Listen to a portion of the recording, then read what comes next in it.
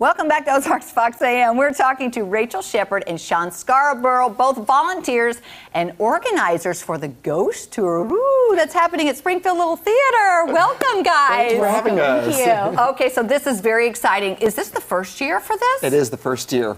Sean, you and I have known each other a little while. Yeah, just a little. I want to know why. Why did you put this together? So with COVID and everything that has happened, the theater kind of got hit hard. So we kind of got together and we're thinking of fundraisers for the event, and we both kind of looked at each other and went, a ghost tour, because the theater's haunted. It's that time of year, right? Okay, so how are you keeping it safe with COVID? So everyone gets a brand new mask when they walk in the door. Our sponsors have that provided, and then there'll be a group of 10 people per every 15 minutes, and there'll be 6 feet distance for everyone. Temperatures are being checked, hand sanitizer, we're wiping things down, so yeah. Okay, and how are you keeping people safe from the ghosts? That was a joke. That was a joke. We're not. So how long do these tours last? Roughly about an hour. Okay. All right, so you both love Springfield Little Theater. Have you both been in plays and that sort of thing there? I have never gotten to. I've been to many shows out there. He's been in a few, but Just a few, yeah. Yes. Oh yeah, of course. You love that. So you're raising money, and they do need this help. They do. It is that time of year. So tell us a little bit about what's going to go on there.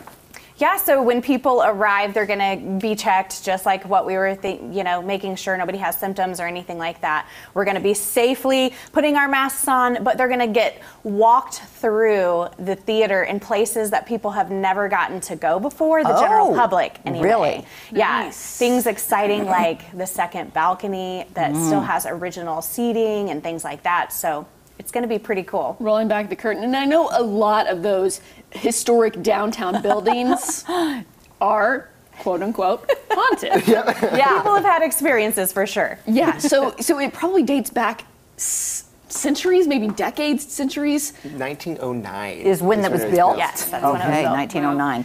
Give us a little taste of what people would be fascinated by, because I know there's a bunch of ghost stories. Don't give it all away, of course, but give us a little taste. So I think a lot of that, it's going to be a lot of history mixed in with the ghost stories told by the ghost, quote unquote. So you get to hear kind of the different stories in a different manner, and it's completely unique. I've never been in anything like this before, so it's going to be so much fun. This is a great thing that you put together. Now, you were saying earlier, okay, what is the cost to get in? So it's $30, or if you want wine and a tumbler, it's $45. All right.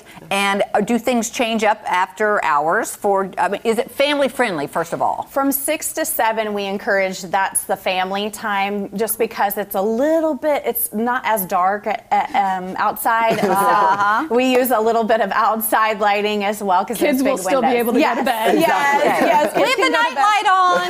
Yeah, exactly. And so, but then after 7, it's a little bit more adult friendly, with the wine tumblers and things like that. So. And how late does it go? The last tour ends at 11 p.m., so it will end at midnight on the Landers stage. Yeah, because the ghosts don't come out till 10, Kaylee. Yeah, Right. Exactly. Yeah. Yeah, that's right. We'll get real ghost stories, but it goes all throughout October, every day of the week. Nope, it's just this weekend. Just the this 8th, weekend. 9th, Okay. and 10th. Yeah. So today starts tonight. Tonight, tomorrow and Saturday are the times. So, and the ticket sales are running low. So, Are they? It's the time to go hop on there and get them as soon as you can. All right, and how do they get them? You can go to springfieldlittletheater.org, or you can call the box office. Okay, you guys are very excited about this. Now, are you the tour guides? Sweet. I'm not trying to get too much info. You're great. Whatever is needed, we are filling in. We'll be a little bit of everywhere. Yeah, so you'll see us it'll probably be running great. around. Okay. We're making sure the event is going well. So Are people going to be dressed up scary? Yes. Oh, okay. Now, let me ask you this. Can people come, if they want to dress up, the people that come into the... I don't see why not. At that Why time of not? year, Of why not, course. right? Yeah, I don't see why not. I don't see why not. Now, we do want to say this is not a haunted house. Okay, good. We're not going to jump out. There's no blood and guts and all that stuff. Like that. But it will be a thrilling storytelling and things like that. Should be Are these pretty true great. stories? Some are true, some are embellished, heard in the folklore. Like folklore. they've been Passed passed down from generation to generation. There's some things that we don't know are true, but they're accounts from real people that we know even will be part of it. So a history lesson for Yes. sure. And you gotta love the history of downtown. You do, absolutely. great. This is so exciting, guys. And thank you for raising money because they do need it. And a lot of businesses need it right now. So this is a great thing. Go again, how do they get tickets? SpringfieldLittleTheater.org. Okay, $30 or $45 if you want the tumbler. And wine. Okay. Hey, sign me up. I think it sounds great. I love the history too. That's probably my favorite part. That's so great. we'll be back right after this with more. So stick around. Sounds good. This sounds so exciting. Thanks for doing it. Thank you so much. Yes, absolutely.